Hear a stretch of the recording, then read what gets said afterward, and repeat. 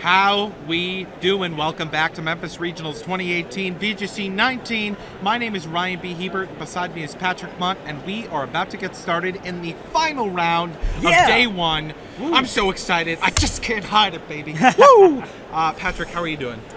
I'm doing pretty good. I mean, I'm a little bit tired, but probably not as much as like the people who are playing, but I'm also equally excited for this. Well, now, Patrick, our players are setting up. Their teams are being shown right here, right now. Then let's hop right into it. Alex Underhill rocking Xerneas Crobat, Amoonguss Incineroar, Ludicolo, Yveltal.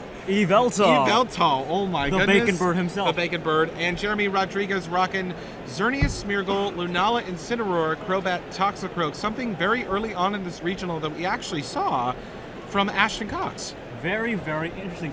Especially the Toxicroak. It's probably not going to get too much shinier, especially since there is no Kyogre on Underhill's side. You're correct, Patrick. Although the Poison Jab from a Toxicroak could do a lot of damage onto Alex's team, into that Xerneas and into Ludicolo as well, but it's just kind of hard to tell. That Lunala, though, we saw how powerful Lunala could be earlier today in the regional. So you just have to wonder how much more, how powerful is that Lunala going to be in this game? That is very true, especially with the Shadow Shield ability acting exactly the same as Dragonite's multi-scale, just reducing the damage done by any sort of attack done to it when its HP is full. Well, it looks like Alex is locked in and Jeremy is choosing his Mont. He's chosen. Both players are shaking their heads. We are about to begin game one in the final round. Oh, boy. All right, I cannot wait. Let's see how they lead, both of them. What say you? I do think that we will probably see either Crobat or Lunala from Jeremy's side, just to, probably get some Tailwind or possibly the safe Xerneas Smeargle. Yveltal and Crobat on Alex's side of the field with Lunala, and Xerneas. Wow, a really offensive start from Jeremy Rodrigues, but it may pay off. I am a little bit afraid of Yveltal and what it could do to that Lunala, but Xerneas could just go for the Geomancy here if it's not threatened by a taunt from that Crobat. Very true. We may also see the trait of Tailwinds this turn, since like 3 of the 4 Pokemon on this field can learn Tailwind. But do you bait the Tailwind and then put up a Trick Room with Lunala? I mean, but that's the thing. Why would you Trick Room if you're going to Geomancy? Unless, if this is the odd, slow Xerneas, but it could be a possibility. Swapping out the Xerneas, putting up the Trick Room, sort of swapping modes instantly, trying to get his opponent to set up the Tailwind. And we do see the taunt coming out from this Crobat onto Xerneas, so if it's going for the Geomancy, it is not happening. Okay, knockoff. Will the Shadow Shield pay off? It will not. Lunala going down in a single knockoff.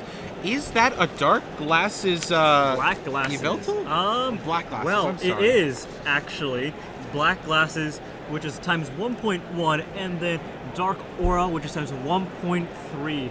And knockoff doubling in damage, since that Lunala was holding an item, so that's just a massive amount of damage on top of it being 4 times weak. Very true, Pat. Incineroar coming on to Jeremy's side of the field here. That Xerneas is not able to use Geomancy. If I was in Jeremy's spot right now, I've just lost a huge Pokemon, one of my restricteds, to Yveltal, and we saw from the lunchtime break, I got wrecked by it. So I'm hoping that the same fate doesn't go into, for Jeremy. That's very true, and we just have to see how Jeremy can position himself, because since he didn't Geomancy, he still does have his Power Herb, so he can save that Xerneas for later if he does need it, and he can try and swap out. However, that is probably very telling of a switch, and Alex can actually easily predict that. Yveltal going for that Protect because of the Fake Out pressure on the field. Tailwind going up here, getting that speed control. Alex in a very comfortable position. The Moonblast going straight for it because of that taunt. And Flare Blitz coming out, going right into that Crobat. Crobat is going to be saying, no, it is not going down without a fight. I mean, looking from Jeremy's perspective, that was a very good call, because he called that the Yveltal might protect, and Crobat does have inner focus, which prevents it from flinching. So it's just better to get a huge chunk of damage off right off the bat with a Flare Blitz. You gotta wonder what's in the back for this Xerneas right now. Looking at Jeremy's team, Toxicroak and Smeargle are not very defensive Pokemon. They will not want to be taking any big hits. So I see why the Xerneas is still on the field, Patrick. It's just a matter of time before it gets knocked off, and then your Power Herb is gone. Here comes a Super Flame, taking away 50% of that Xerneas' maximum HP, and a knockoff, getting rid of a 50% berry. Yes, the Pinch Berry is knocked off from that Incineroar. Moonblast coming out from that Xerneas, going into that Yveltal, and it will be enough for the knockout. A critical knockout indeed for Jeremy Rodrigues. Yveltal providing so much pressure on the field, and that U-turn not enough to knock out that Crobat, but the Incineroar will be switching out, and I'm guessing the Smeargle might be coming in. That is a very, well, Axel F. Let's see what it is. Toxicroak. Oh, Toxicroak. Pressuring with some fake out right now, actually. And the probably taunt being able wore to get off. Oh. Now, you got to ask, if this Toxicroak fakes out the Crobat, will it be enough damage to knock it out? Okay, I'm not a genius mathematician like Trevor, who's probably like a financial god, but I do believe, even with a -1, it should be able to knock out. It may just be a roll, though. But well, we do run into another problem here, is that Incineroar has now come onto the field, so we have fake out pressure coming from both sides. Toxicroak is going to be faster, but do you really want to be taking a potential fake out into your Xerneas? Or even a Flare Blitz into Toxicroak? That is very true, especially with Toxicroak having Dry Skin actually gives it a weakness to fire. It does. Even though at the cost of giving it an immunity to water type attacks. Well, we'll just have to wait and see. We're probably going to see the exchange of fake outs probably into Xerneas and then into Crobat is my best guess. Just trying to, prevent any sort of setup coming out from each other's side. Oh, the switch out coming out from Jeremy's side, and we see Incineroar coming out, getting the -1 onto both of Alex's Pokemon. Yeah, Patrick, that was an interesting switch. Not one I was definitely expecting, and Xerneas going for that Protect, not wanting to be faked out. This is very good because now Jeremy still retains the fake out initiative. Critical hit with the fake out. A taunt coming from that Crobat. And so now you're in an interesting position where you could switch out the Xerneas into Toxicroak, but do you just Flare Blitz with Incineroar if you're Alex?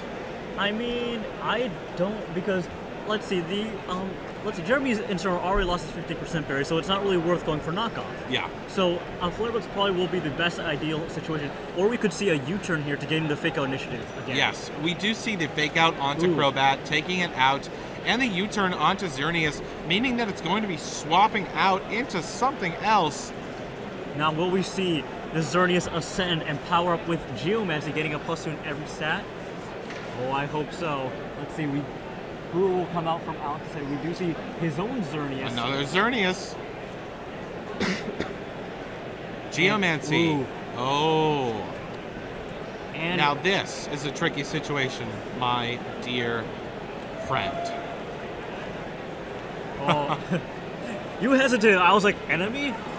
Oh, okay. Anyways, but yeah, as you said, this is very interesting because Alex now has fake out initiative with this Incineroar coming back in, meaning that he can fake out either one of Jeremy's Pokemon and gain an advantage.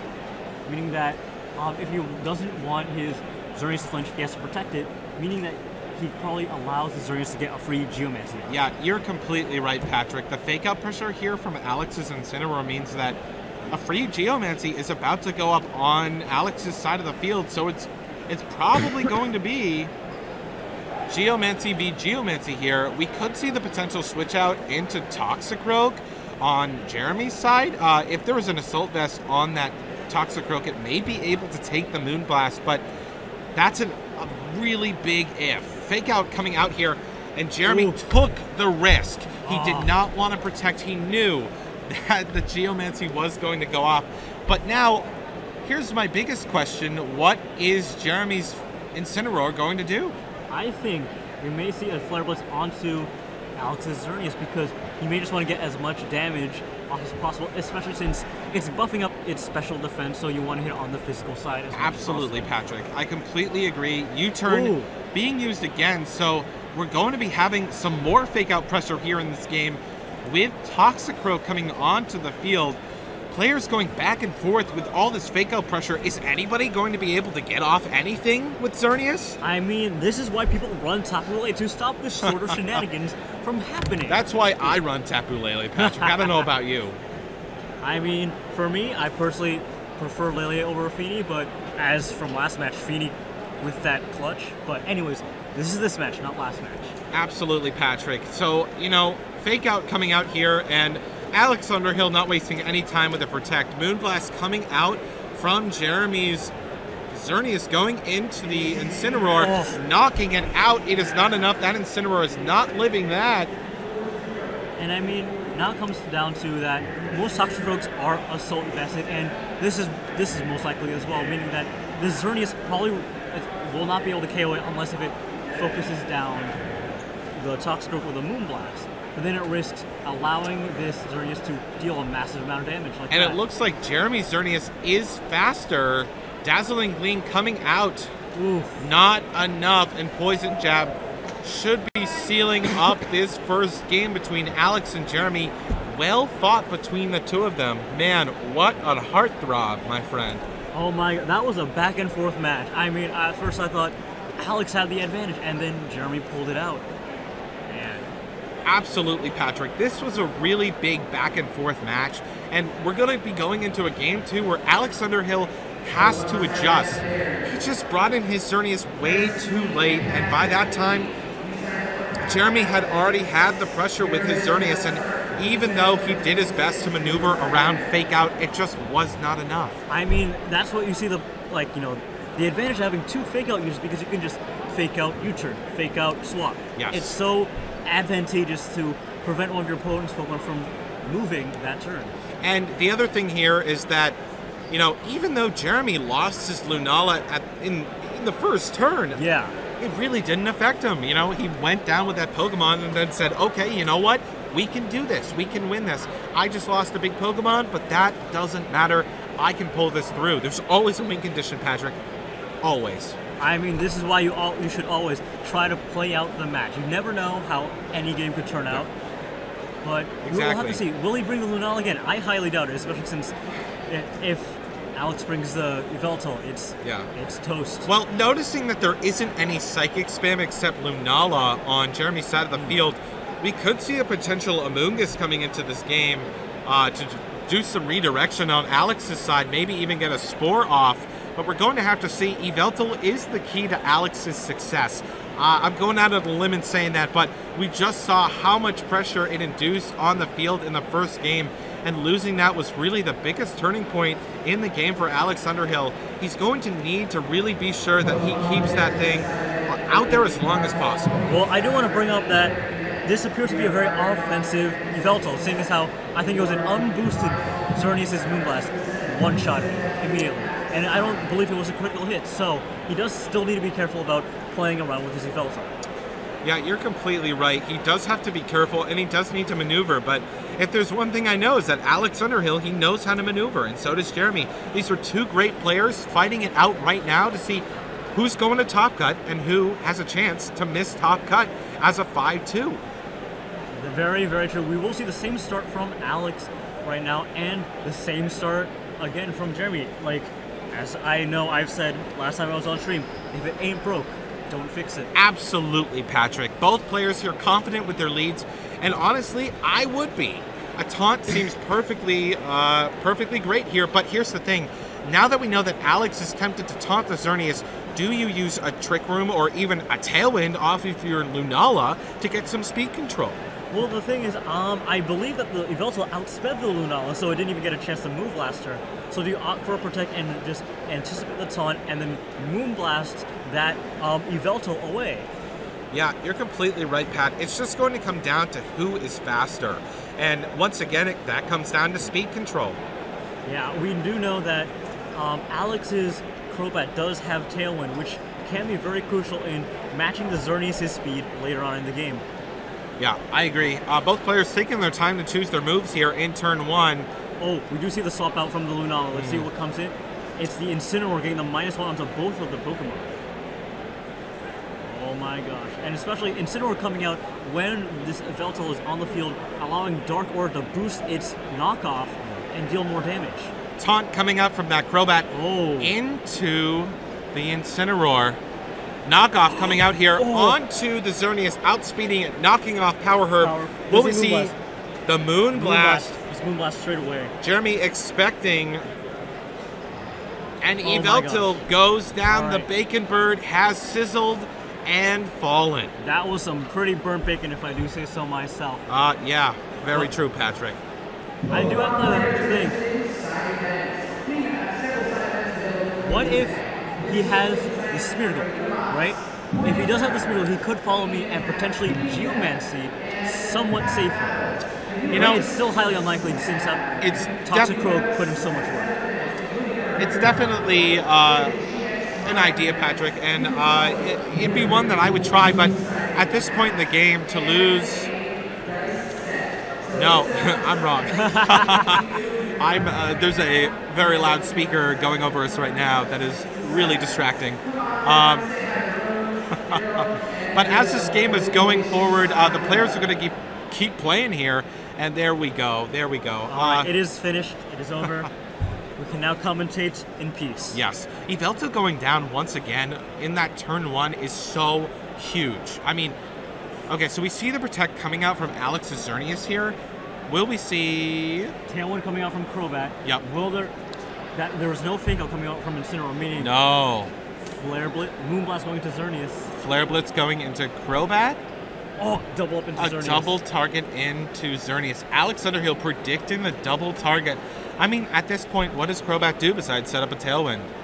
Super Fang. Like, try and, like, ensure that, you know, he can get knockouts later. Because if he Super Fangs that, Incineroar, he can sort of try and guarantee that he'll do at least 50% of its health and prevent it from getting the pinch berry. Very true, Patrick. Very true. That Crobat could provide some offensive pressure with that Super Fang. We're just going to have to find out what's going to happen here. Alex Underhill protected that turn, but he's going to have to try to figure something out. Oh, we do see the Crobat swapping out, going out into the Incineroar, getting the -1 onto Jeremy's Incineroar. We just have to see how this one plays out, because could go either way from here. Oh, Geomancy going off on Alex's Xerneas, and next turn he's going to have that Fake Out pressure with his Incineroar. Yeah, he could just fake out the opposing Xerneas and just proceed to Dazzling Gleam and get so much damage off and probably win game 2. Yeah, absolutely. This is looking to be like a very good situation for Alex Underhill on the field right now. Moonblast coming out from the Xerneas into Alex's Xerneas, but with that Geomancy boost, it's only going to do a little bit, but there was a special attack drop, so that special attack on Xerneas is only +1.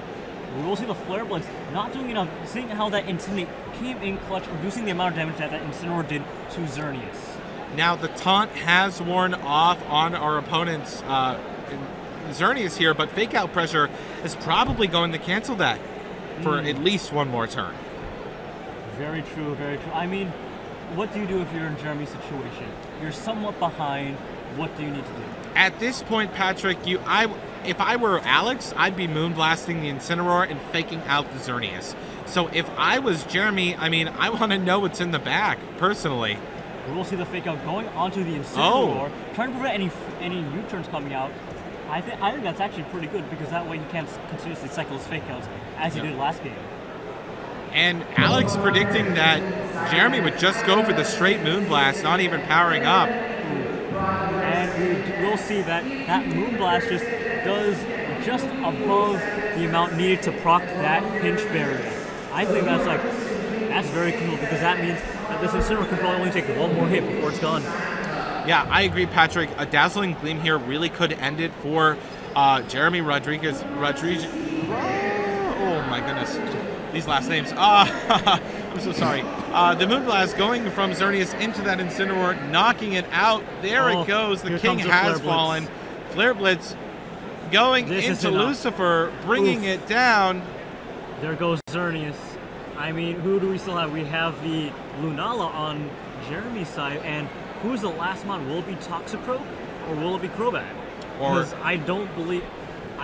he may have brought the single, but I believe that's very unlikely. Yeah, we're going to have to see what is in the back here for Jeremy. So we do see that Lunala coming back onto the field. And Axel F, the Toxicroak, coming back into this game, providing a certain amount of pressure that could be helpful, especially with that fake out. You could do something interesting here with this Lunala, maybe set up some speed control in order to try to secure the next turn.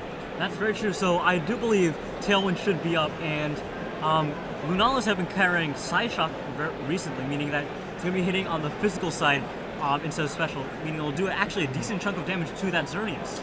Now, I believe we have seen the Protect on Alex Underhill's Xerneas in this set so far, so that's correct. He just could go for a Protect, or, by the way, I mean, he could just be faked out, but I wouldn't be surprised to see a Fighting type move going into that Incineroar as well, just trying to get it off the field as soon as possible, threatening that Lunala with knockoff. Or it could just try and fake out just to prevent it from U-turning.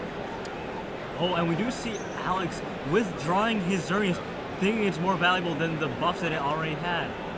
And, Psych up. Oh my god. So Alex Underhill recognizing that this is the Psych up Lunala that we saw very similarly earlier today. Very interesting play. So there was a reason why those stat boosts just got erased on Alex's side of the field. It's because he didn't want Jeremy to have them. It was a valiant attempt. I will give him props for the attempt, but Alex saw right through it. I mean, like you said earlier, Alex is really good at maneuvering into a better position, making sure that he maintains the advantage. Yeah, absolutely, Patrick. This Crobat and Incineroar are in a pretty good spot here. Being able to set up a Tailwind would be really great for Alex Underhill to secure some more speed control in this game. I am curious what Lunala is going to do here. Is it going to go for a straight attack? We'll see Incineroar swapping out. And that Crobat is actually the fastest thing on the field at the moment. So yes. It could easily just Super Fang, or if Alex feels as if he's needs speed control, set up the Tailwind, as he does.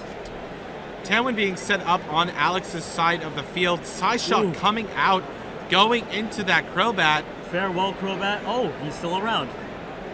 Well, I guess that either... Whoa! Poison Jab going into that Incineroar slot, predicting the switch into Xerneas. That could be the game. Jeremy is fighting back so hard right now. I mean, even though that Alex does have the Tailwind, Jeremy is still trying to make sure that he can claw out the win if possible.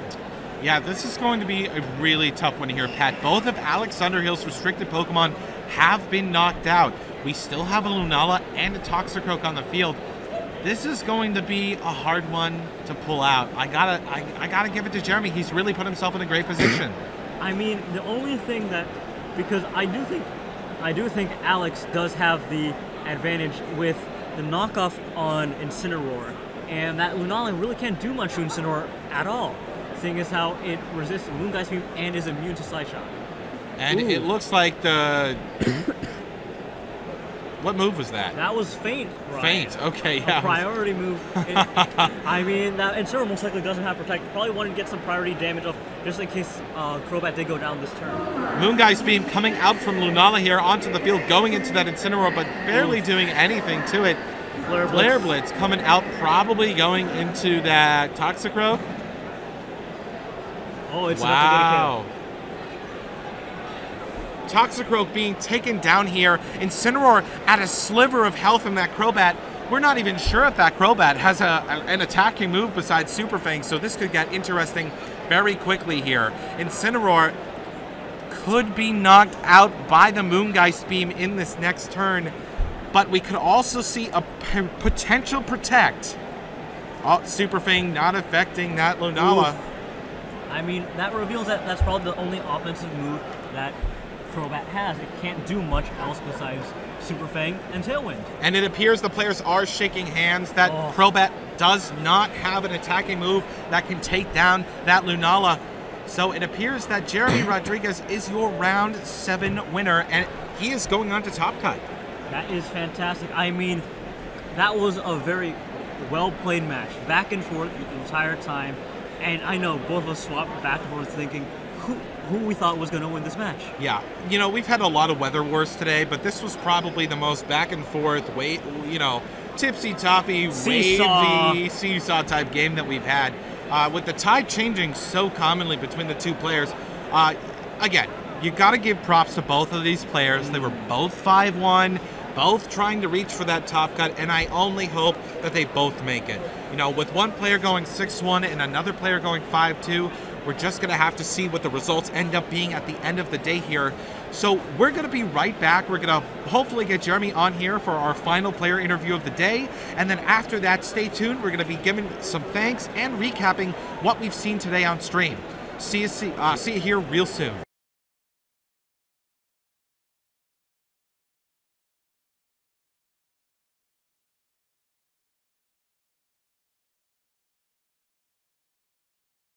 How we doing, and welcome back to Memphis Regionals 2018. My name is Ryan B. Hebert, and I am sitting next to the Round 7 winner and top cut player, Jeremy Rodrigues. Jeremy, how do you feel? I feel pretty good. I've had some successes in the past, but they haven't been super consistent. I've had like a good performance and then a couple regionals where I'm like top 16, top 32. Given I was top 16 at the last regional, it feels good to actually make it into cut this time, and I'm definitely looking forward to tomorrow. Absolutely. Now, Jeremy, you were running a very interesting team, and in fact, I believe it was very similar to Ashton Cox's team, who I just got word is also making top cut today. Any coincidence? It's complete coincidence. No, okay. we team built together. We made it all. The team actually started off, was built initially by Nick Navarre. It had 3 of the same mods, your Smeargle, Lunala, Zern, but then the other 3 were very different. I like that version of the team a fair bit. Ashton wasn't super comfortable with it, and I did agree it could definitely be improved. So in the last 3 days, honestly, we decided on the last 3 mods of the team, those being Crobat, Toxicroak, and I have a thing for forgetting my teams. Crobat, Toxicroak. Crobat, Toxicroak, and, you know, Incineroar? It was Incineroar. Yeah. No, Incineroar was there the whole time, but it was Crobat and Toxicroak that were the ones that were teched on. Yes, and I can't remember the last mon. I'm bad. Well, Zern, Lunala, Smeargle, Incineroar, Crobat, Toxicroak. There we go. We've got all 6 now. There we go. You'll notice this triple fake out with Zern, which, yes. You know, I expected Zern to play something of a larger role today, and while it definitely did do well, neither Zern nor Lunala were the whole restricted comes in, restricted wins the game, match-defining things. The team really did have a nice balance between restricteds that were putting in work, but also non-restricted Pokemon that did well in supporting them, and also put in work just on their own merit. Yeah, I definitely noticed that there was really this war of fake-outs, and the restricteds really weren't doing the big pushing. It was really those supportive Pokemon next to those restricted Pokemon.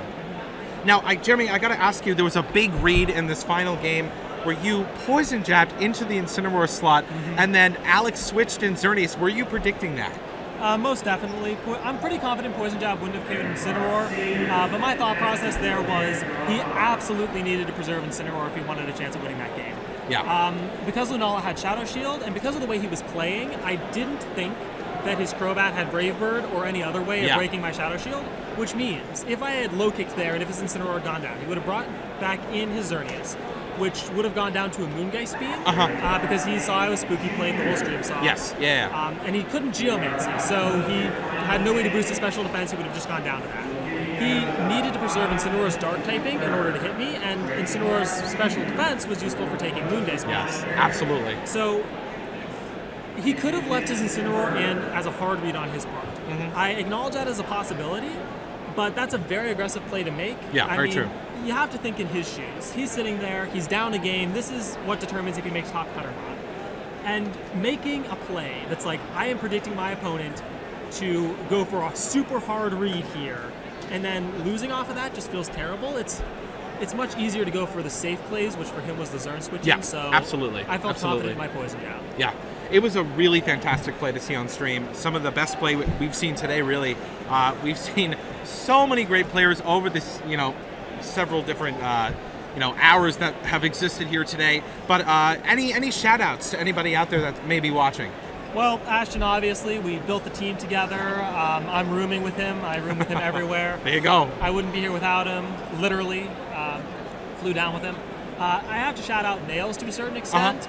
He didn't really offer much insight on the team, but I wouldn't have this team right now if he hadn't built the initial team. So this is definitely, in a large part, the product of Nick Navarre's work. I would also like to shout out Ingrid.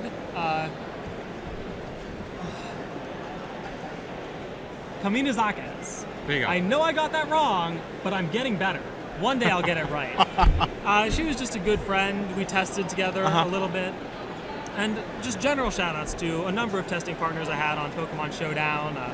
Dewabafet was one of them. I think I tested with Jonathan Evans for a while. The community is just great, and a lot of people have helped me get here. Yeah. Well, thank you so much for being here. I really appreciate it. Hello, my audience. Thank you so much for tuning in today to Memphis Regionals 2018. Not Madison. Oh my goodness. New season. It's been a pleasure to be your caster today. Tomorrow we're going to be kicking it off. I'm super excited to have you join us. Be sure to keep an eye on Twitter. We're going to be announcing when that's starting tomorrow. But for anything else, thank you so much for joining us here today, and I'll see you next time. Thank you very much.